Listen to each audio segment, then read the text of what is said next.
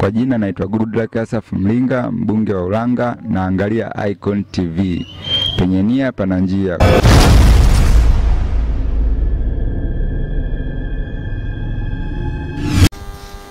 Kwanza ni washukuru kwamba mwito wetu ambao umekuwa kwa kweli wa muda mfupi umeweza kuwafikisha mahali hapa, na kupitia kwenu tuweze kuzungumza na wanachadema wenzetu, tuweze kuzungumza na wanaokao wenzetu, na zaidi tuweze kuzungumza na Watanzania wote.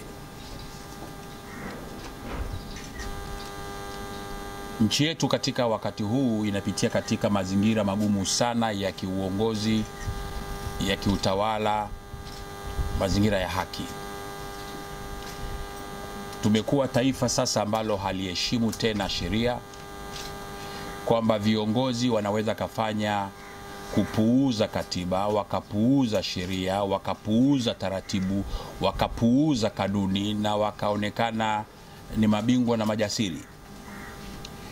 Katika nchi yetu sasa, katika mazingira haya ya stateless, katika mazingira haya ambayo tunasema ni lawlessness society, we have to create a lawlessness society, kwamba tuna jamii ya Watanzania ambao sasa viongozi wetu wanaongoza katika kuonyesha namna ambavyo wanavyoweza wasiheshimu sheria za nchi wala wasiheshimu katiba ya nchi.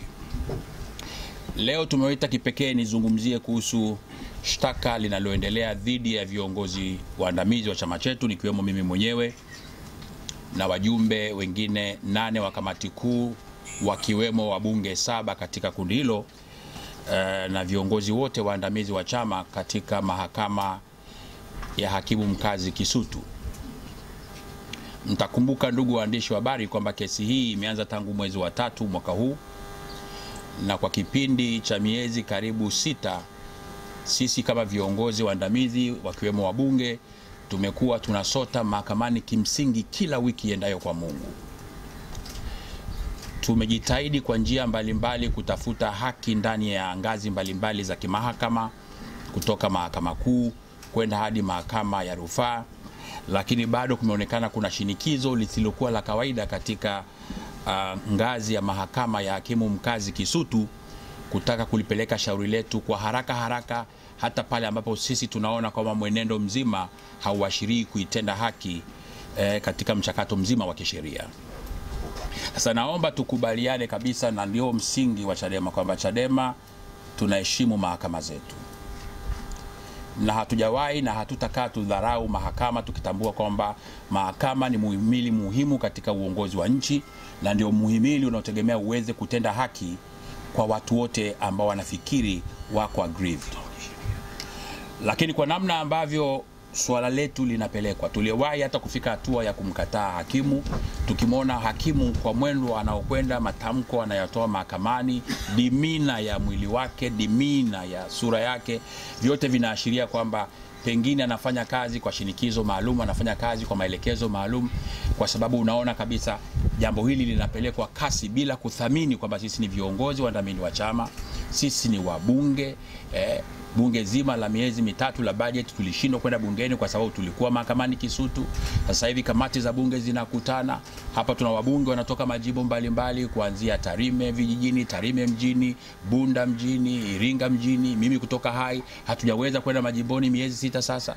Tunakimbiza mahakamani kila siku na kurudi, mahakamani na kurudi. Kesi inaahirishwa asubuhi, inataka isikilizwe jioni, saa nyingine inasikilizwa mpaka usiku. Sasa hatua hii imewachosha hata mawakili wetu, wanafika hatua wanaona sasa kwamba utetezi wao wa kawaida wa kisheria wa kitaaluma unapuuzwa wazi kabisa na mahakama, na hata leo imepelekea wakili wetu aliyekuwa mahakamani kujitoa rasmi kuendelea kuwa wakili katika kesi hii. Sasa wakili wetu Mtobesi ambaye leo alikuwa anasimamia kesi yetu ilikuwa inakuja kwa ajili ya kutolewa maamuzi kuhusu ombi letu la kuomba mahakama ya Kisutu isiendelee na shauri hili hadi hapo maombi yetu ya kwenda mahakama ya rufaa, ambayo imeshapangiwa namba lakini hajapangiwa tarehe, kwamba mahakama ya Kisutu kwa ajili koti ya chini iruhusu mahakama ya juu ikishatoa maamuzi yake pengine ndio tuweze kuendelea na jambo hili. Lakini hakimu anayesimamia kesi yetu amekataa katakata jambo hili, tena kwa maneno mengine ya kubeza sana, na akataka kesi hii iendelee pale pale kusikilizwa. Sasa kesi yetu, application yetu ilikuwa inakwenda kwa ajili ya kufanywa maamuzi, alafu na kesi ya msingi ilikuwa inakuja kwa ajili ya mention, kutajwa. Lakini ilipotajwa, badala kuipangia tarehe, akataka yaanze kusikilizwa pale pale, jambo ambalo kwa kweli kiutaratibu wa kimahakama haliko sawa. Katika mazingira yale, wakili wetu anajaribu kujitetea kwamba hawakujiandaa kwa ajili ya kusikiliza kwa kesi kuanza kusikilizwa, yani PH, preliminary hearing. Lakini katika mazingira hayo ambayo kwa tunayaona siku zote, hakimu aliendelea kukataa maombi ya wakili wetu na kulazimisha hapo hapo mahakamani tuingie kwenye shtaka, watu waanze kusikilizwa.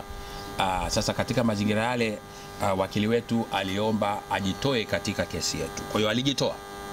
Lakini pamoja na wakili wetu kujitoa, bado hakimu huyu katika mazingira hayo ya kushangaza akataka kesi iendelee kesho na wakili mwingine yule ambaye leo alikuwa yuko high court, wakati anatambua kabisa kwamba wakili wetu Kibatala alikuwa yuko high court leo, kesho yuko high court na hawezi kuwa available mpaka next week.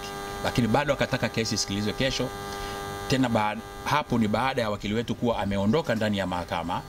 Kwa hiyo tumebaki sisi bila kuwa na utetezi wowote wa kisheria, lakini sisi wenyewe tukasimama imara kusema kwamba kesho wakili wetu ataweza kuwa available. Kwa hiyo akaipanga tena kesi isikilizwe Jumatatu. Sasa tumesema jambo hili tulizungumze ili Watanzania waelewe, wapiga kura wetu kwenye majimbo waelewe, wabunge wenzetu wanaotutegemea kutuona bungeni waelewe kwamba mazingira haya ya ujenzi wa demokrasia katika nchi yetu sasa yamefika hatua ambayo tunaliandaa taifa kuingia kwenye machafuko ambayo hayana sababu. Tunaona yanayotokea Uganda leo, kwamba wananchi wanakuja juu dhidi ya dola. Hatuombei hayo yafike Tanzania, lakini lazima walioko kwenye madaraka katika nchi hii waelewe kwamba ubabe unaotumiwa na serikali na vyombo vya dola katika kuoppress opposition, sio tu kwenye kesi katika mahakama za Kisutu, kwa wagombea wetu wa nafasi mbalimbali za chaguzi za marudio, kwa namna watu wetu wanavyoumizwa, watu wetu wanavyobambikiziwa kesi, madiwani wetu wanavyolazimishwa kujiuzulu, wenye viti wa vijiji wanalazimishwa kujiuzulu, watu wanapigwa mchana kweupe katika chaguzi na serikali inaona.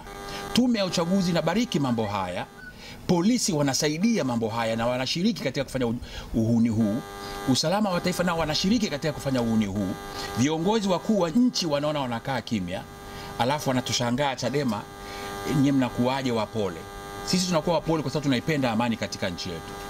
Sitamani mimi nione Chadema kama kiongozi mkuu wa chama hiki, vijana wanaingia mitaani, wanaanza kupigana, wanaanza kuumizana na Watanzania wenzao. Tunataka viongozi wetu wa dini, viongozi wa serikali, viongozi wa vyama mbalimbali, viongozi wa staff katika nchi yetu, wazee wetu mbalimbali, wasomi wetu, waweze kuona kuna tatizo la msingi katika nchi. Hapa anayefikiria kwamba anaiua Chadema, anafikiria kwamba anamdhalilisha Mbowe au Baregu, anajidanganya. Hapa tunaliangamiza taifa letu wenyewe, tunaharibu mifumo yetu ya uongozi wenyewe, tunapandikiza chuki miongoni mwa raia, tunapandikiza chuki kati ya makundi na makundi ya kisiasa. Jambo hili sio jambo la afya kabisa. Kwa hiyo tulisema leo kwa kifupi sana tuzungumze na vyombo vya habari, mtambue kwamba mawakili wetu wamejitoa katika mwakili wetu mmoja amejitoa katika kesi, na kesi itaendelea tena siku ya Jumatatu. Na kama tutaona vile vile mahakama itaendelea kutokutenda haki, make haki itendeke na ionekane imetendeka. Haiwezekani kwa miezi 6 haki kwetu inanyimwa tu, kila siku haki inanyimwa na inakuwa ni ubabe wa serikali, na unaona kabisa mfumo wa mahakama uko compromise. Naomba niseme kabisa tunaiheshimu mahakama, lakini haiondoi ukweli kwamba inawezekana kuna hakimu mmoja ama jaji mmoja anaweza kufanya kazi kwa maelekezo. Majaji ni binadamu, mahakimu ni binadamu, nao wanaweza kufanya makosa kama vile ambapo binadamu yeyote anaweza kufanya makosa ama akawa induced kufanya makosa. Kwa hiyo hatutaki kusema kwamba hatuna imani na mahakama, hapana. Chadema tuna imani sana na mahakama, lakini kwamba kuna maeneo hatuna imani na kiongozi mmoja ama hakimu mmoja ama jaji mmoja ndani ya mahakama. Tunapoona wazi kama wanatumika kabisa kusuppress haki kwa upande wetu, ni lazima tuzungumze kama viongozi wa jamii. Kwa nilisema hili tulifikishe kwenu.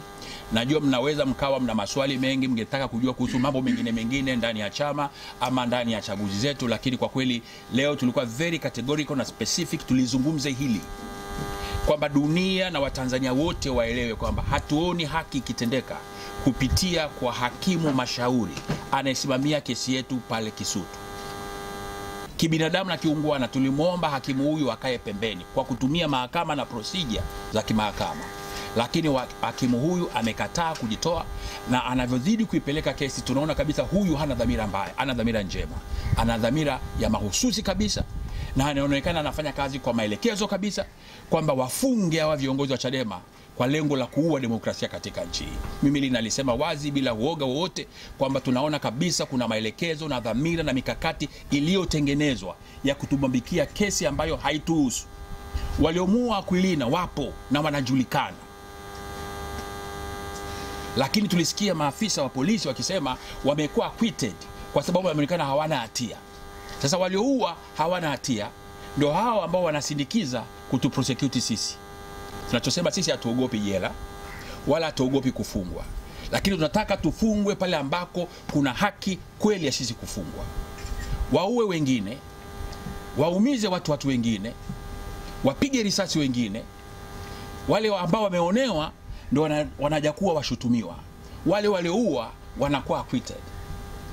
Polisi katika hatua ya kwanza ya kesi yetu walisema kabisa walioua wanawafahamu ni polisi na wanashikiliwa.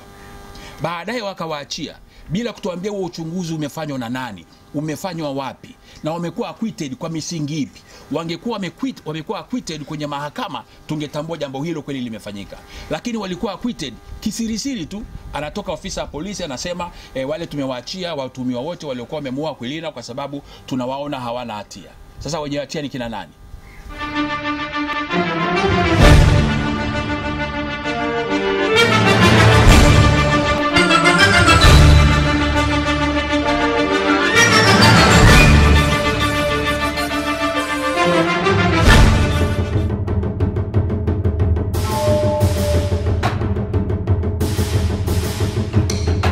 Asante na shukrani za dhati zikufikie wewe ambaye umeamua kuchagua Icon TV. Mimi naitwa Dan Kaboma, the Icon mwenyewe, steering wa mji, lakini mimi ndo Icon TV CEO.